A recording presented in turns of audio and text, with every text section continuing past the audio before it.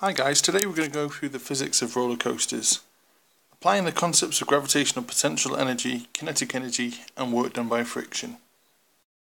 So when dealing with roller coasters without friction, the total energy at any point is equal to the sum of the gravitational potential energy and the kinetic energy at that point.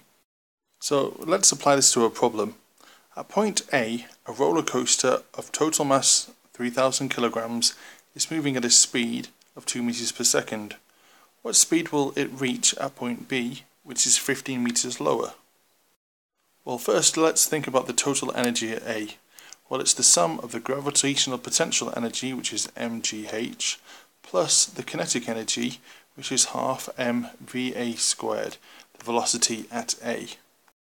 The total energy at B is going to equal the kinetic energy at B, which is equal to a half times the mass times the velocity at B squared. And these two groups of energy, so the total energy at A and the total energy at B, by the conservation of energy, these terms here must be equal to these here.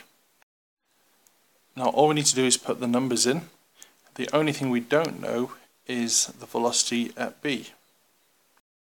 And by rearranging and solving for B, we find that B is 17.2 meters per second.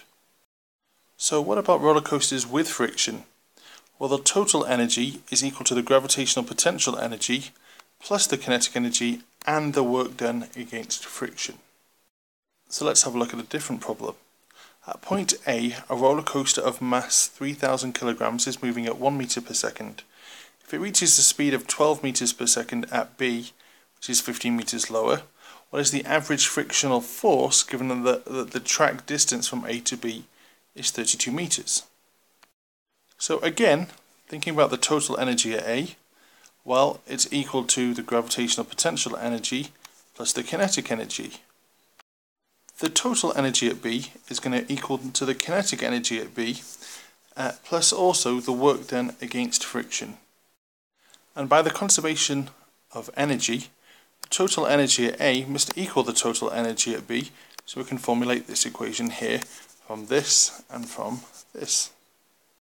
And if we just put the numbers in, the only thing we don't know is the work done against friction. So by rearranging all this, we're going to end up with a value for the work done. We find that the total work done against friction is 220,950 joules. We know that work done is equal to force times by distance. We also know our distance is 32 meters, stated here. So the work done equal to the force times the distance. We know the work done, which is here. We know the distance here. So by rearranging our equation, we can find out the force. We find the average resistive force is 7,092 newtons.